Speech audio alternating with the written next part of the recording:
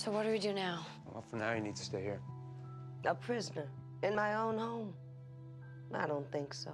I can't protect you if you leave the house. We'll protect ourselves. We need to let him have Katherine back. He's not gonna stop until he gets her. If we help him, maybe that ends it. No. He doesn't deserve to get what he wants. What other choice do we have? Witches being pulled down by vampire problems.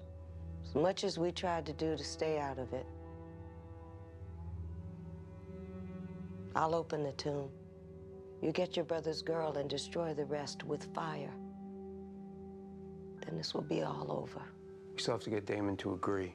He already agreed once. Yeah, and then we double-crossed him. So now he's angry. He's hurt. There's a difference. I think I know what I have to do.